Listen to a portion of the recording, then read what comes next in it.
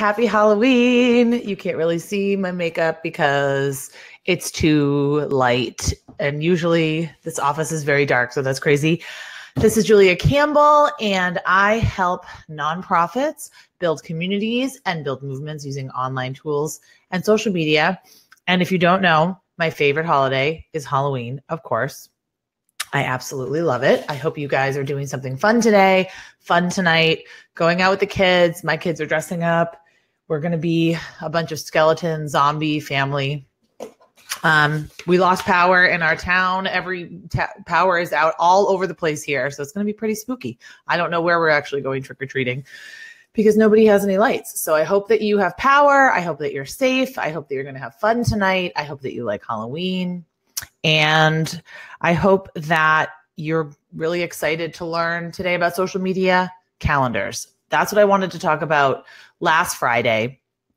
And I'm so sorry that I thought I had canceled some scheduled promotions for last Friday's Facebook Live. Long story short, my son was sick and I had to stay home with him, and I didn't think he would be great company for a Facebook Live training. I mean, he might be. He's really cute.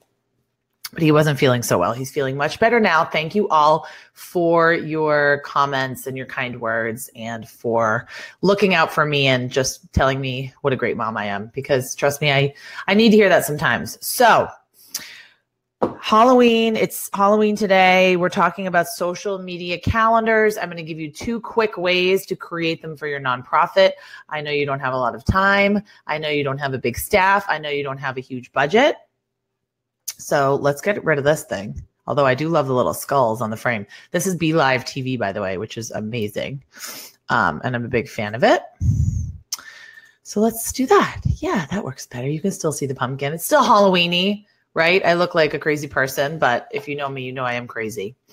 All right, so I want to ask you a question. I want to know from you if you do currently use some kind of social media calendar, scheduling tool, some kind of content creation planning device or tool or software at your nonprofit for your social media. I would love to know that. And if you do, what do you use? Because I'm constantly looking for new ones. The ones today that I'm going to review are super, super, super simple and completely free, and you could do it in your office right now. So I really find that the main benefits of having a social media calendar, especially for a nonprofit, is that you can manage all your online communications that go out in 1 week, and you can kind of see your week in one fell swoop. And that's how I like to do it. You might prefer to see a month or maybe just a couple of days, but I really prefer to see a week so that I can kind of say, okay, this is going to be crazy, or, oh, we have a gala on Thursday, or, you know, whatever it is that or it's Halloween, we need to prepare a Halloween post, whatever it is that needs to happen. Okay. So you also want a calendar to avoid that middle of the day dread when you say, oh my God, I have never posted on social media. I didn't post on Facebook today. I didn't post on Twitter. I didn't post on Instagram. You want it to avoid that, and also to be more consistent. And I think that's a problem that small nonprofits run into, especially, is the lack of consistency, or the perception of the lack of consistency in posting and in voice. And if you plan it out ahead of time, you'll find that you're able to be less stressed out, less anxious, and you'll also be a little bit more consistent. So really simple, really quick video today, creating a calendar by topic theme. That's the first one that I want to talk about. This is probably the most simple one of all. You can literally take a pen and a piece of paper. You can open up your notes app on your phone. You can get a fantastically amazing notebook, whatever you want to do. Excuse me, I just need some water from my goblet here. You can just, like I said, take out a pencil and paper and do it very quickly. This just involves batching and theming. So if you only manage one social media account, maybe 2, if you manage more than 2 and you're posting to more than 2 social media accounts regularly for your nonprofit, then I wouldn't necessarily recommend doing the theming because then everything will kind of look the same and it won't make sense. But these are for the small nonprofits, one Facebook page. You're trying to post to it 4 to 5 times a week, one, maybe a Twitter account. That might be it. Okay. Maybe nothing more than that. So theming is pretty easy. I mean, it's so easy that I don't know why more nonprofits don't do it. And it's sort of like training wheels. It's how you get comfortable posting consistently until you can really create your own stuff to post and until you get really comfortable creating things kind of on the fly. So for example, if you're posting on Monday, every single Monday could be some kind of tip, some kind of educational, informative tip. And the example that I gave on my blog was, Nutrition Monday, if you're a food bank or something, Recipe Monday, just having a theme for every single Monday. Another hashtag that's very popular on social media on Mondays is Manic Monday, showing what life is like in your office or what you have going on for the week, how busy you are. That's popular on Mondays.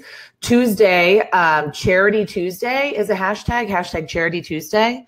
Oh, and I meant to put my agenda up. It's hard to manage my agenda, manage my wig, manage my microphone, manage my notes, manage my talking. So Charity Tuesday is just giving a shout out maybe to a partner or someone in the community, a community organization that you like. You could do that every Tuesday. These are just examples and suggestions. They might not work for you. Just an example of how you can theme things. Wednesday Wisdom. That's a really popular hashtag and theme on social media. Post an inspiring quote that kind of makes sense for your mission, that makes sense for your audience. TBT, Throwback Thursday. This is a hugely popular one. I always forget about this one. I don't know. Thursdays tend to be kind of insane for me. So I always forget. And then on Friday, I think, I had a great Throwback Thursday to post. This is just something that went on in your business or your organization or even your community a long time ago. Throwback Thursday. It's pretty self-explanatory. If you don't know what it is, look it up on the internet. It's very popular. You don't have to jump on this bandwagon if you don't want to. I mean, it's pretty popular. And Friday, of course, would be something about TGIF or something about we're so happy it's Friday, or what are you looking forward to this weekend? Just a much more fun and entertaining post than maybe the rest of the week. So there you go. You have no excuse not to be posting to Facebook every single day. Of course, you have to remember the Facebook rules and the social media rules. Think about your audience. Think about what they want. Think about what they like and give them more of that. It's really not all about what you want to post and what you want to share with them. It's what they want to hear from you. And that's what's going to work. So we have to kind of turn it around. So most of the training today, let's see. We're going to talk about the social media calendar template and just really review it really, really quickly. And I will hide that. This is where you can create a calendar by platform. And that means putting every single platform into a spreadsheet. So this might be way more than you need, or it might not be enough for you.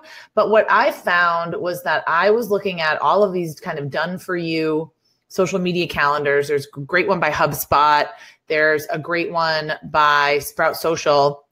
Hootsuite even has a template, and they were just too complicated, and they had a bunch of different sheets, and they were color coded, and they probably assumed that you had a department of about 5 people, which I'm assuming that you don't. You're probably a very small nonprofit with a department of 1 or 2 people. So I think an Excel spreadsheet is probably the simplest way to do it. And I will post the link in my blog. If you go to this blog, you can get a copy of this spreadsheet, and then you can just easily take out rows, take out columns. So the first thing that I want to encourage you to do, start simple, okay? Make sure you're uploading this somewhere where you can access it, where someone else can access it if they need to. But start simple. Don't worry about putting absolutely every single thing in the kitchen sink on there. Just you'll get more comfortable using it as you go along. Number 2, label your columns. So you'll see here, the channel, I put the channel there. Then I put Monday, Tuesday, Wednesday. big fundraising event, just an example, big fundraising event on Thursday, Friday, maybe Saturday and Sunday if you want to post as necessary. So you might want to start your week on a different day. Doesn't matter. I like to start my week on a Monday, but you are welcome to change this up, as you need to. Then the next step, really simple, configure the rows. And this is where your particular nonprofit and your particular organization comes in. I mean, if you're not doing a morning and an afternoon post, or you're not doing 3 tweets, or LinkedIn, you don't have a LinkedIn profile, I just put in every kind of thing that I could think of that you might be posting on. Also your email newsletters on there, your blog. So you just want to look at your week and you really want to say, oh, wow, we've got a lot going on. Or, hey, I know we're going to put a blog post up on Wednesday. We can repurpose that on all of these channels. We can tweet it out. We can put a photo on Instagram. We can put up a LinkedIn post. So it's just a way for you to look at what kind of content is being created and what content is going out, and then also how you can quickly repurpose it. So then you're just going to start adding your content to this. So look at your calendar, make sure you add any events, meetings, milestones, what did I write? Anniversaries, any volunteer trainings, orientations, graduations, networking meetings, outreach meetings. Just make sure that you have everything noted so that nothing falls through the cracks. And so you make sure that you are letting your community know about everything that is relevant to them. Another very important point that I want to make is to always refer back to your strategic online communications plan. Is this content calendar, this editorial calendar, this social media calendar, whatever you want to call it, is it going to help me accomplish my goals that I set out in my strategic online communications plan, right? Because I hope you have a strategic online communications plan. So if you don't, I have a blog post about how to create one. But definitely you want to be sure that every post is kind of getting you towards your goal. And yes, some posts should just be designed for engagement, should just be entertaining or silly, or, maybe very little humor. There's nothing that says you can't go off topic. You don't have to stay totally in your nonprofit niche on Facebook. I mean, you can absolutely go off topic. You want to make sure you're staying on brand and that you're following your little style guide or your simple brand document, whatever that is. But I think that when nonprofits go off brand a little bit, it shows that they're human. And I gave an example in my email newsletter a few weeks ago about the NPR story of the digital media manager, and he posted about his daughter Ramona, but he posted accidentally on the NPR Facebook page, and everyone absolutely loved it. They loved it. Even though it was an accidental post, he was probably horrified and shocked. And, NPR doesn't post things like that. It was nothing bad. It was something about how his one-year-old daughter loves cats. Everyone completely lost their minds and thought it was the best thing that ever happened and want to see more of that, because it shows that there's a human behind the posting and the brand and the logo. That's so, so, so important. Show that you're a human. Don't just look internally for content. Don't just think, oh my God, look at all these cells. Look at all these empty Excel cells. I have to create content for every single one of these. No, you can retweet and repost and share. You can share things that you have not created, but your audience will find valuable or entertaining or helpful, right? So you can do that. So be flexible is my number 7. Don't be married to the calendar. Things happen, emergencies happen, horrific events happen in the world. You have to be flexible. I wouldn't schedule things way too far in advance because, like I just saw that happen last Friday, I had scheduled tweets and LinkedIn posts and I scheduled all this promotion for my Facebook Live. And then the morning of, I realized I can't do it. So that's something important to remember also. Scheduling is great, but you got to be flexible. And sometimes things don't always go with the plan, right? Or with the flow. So the last 2 things I'll leave you with, I'm going to put this link as a clickable link. Let me see. I'm going to put this link as a clickable link in your, I was going to say your bio, in the comments section. And I really hope that you'll check it out and just adapt it and use it and let me know. The other thing I have for you is that I'm hosting a free nonprofit masterclass. Sorry, my makeup is itchy. A free nonprofit masterclass on December 8th, all about how to map out your promotions calendar for 2018. I will post a link to that. Information's on my website.